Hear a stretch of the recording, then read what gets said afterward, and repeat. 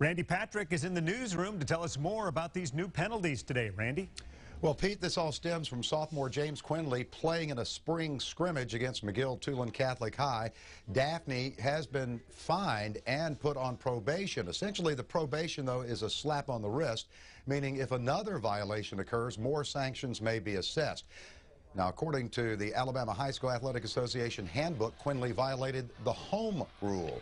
He transferred to Daphne in January, but per the HSAA, Quinley can't play in any school athletic contest, including spring scrimmages. Now, according to the association, James Quinley should have sat out Daphne's first game of the 2019 season as restitution, but Quinley was hurt, so that means he should have sat out against Spanish Fort in week 2.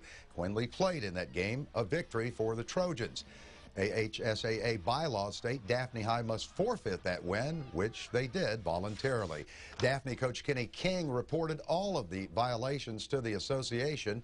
Daphne was fined $500. Quinley sat out last Friday night against Saraland.